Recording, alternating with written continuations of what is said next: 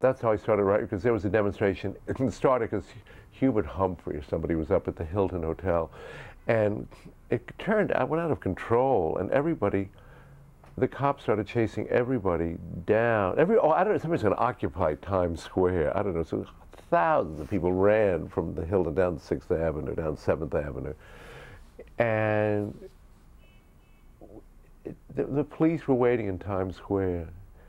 And there was lots of action going on. It was like 8, you know, it was 7 o'clock or something. And I got hit on that. A horse hit me. I wheeled around, and a horse hit me, and a cop hit me, and I fell down. I don't know whether I was knocked out.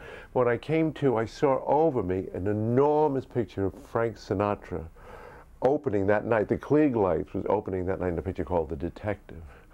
And so I wrote, and I saw these cops, these young cops trying to hold all the demonstrators back, and they were, everybody was just crazy, you know, and so I wrote the play out of that. But they were wonderful, you know, vivid times where you'd see bloody people on the street. You'd say, is that a demonstration? Or, oh, Richard Schechner, street theater must be. Yes, that's, yeah. So you didn't, everything was, it was amazing. It was wonderful.